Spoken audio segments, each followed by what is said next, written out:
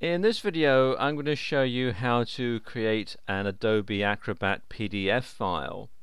And the software that I'm going to use for it is OpenOffice Writer, which you can download for free from openoffice.org. And this is far and away the simplest way to make a PDF out of any document that you've just written. All you have to do is come up here to the main toolbar and click on the PDF icon. This window opens up. Just need to give our PDF a name. Let's call it example. And then click on save.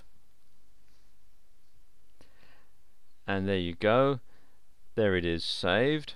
And if I just open it in Adobe Acrobat Reader, you can see there's our PDF. Very, very simple to do.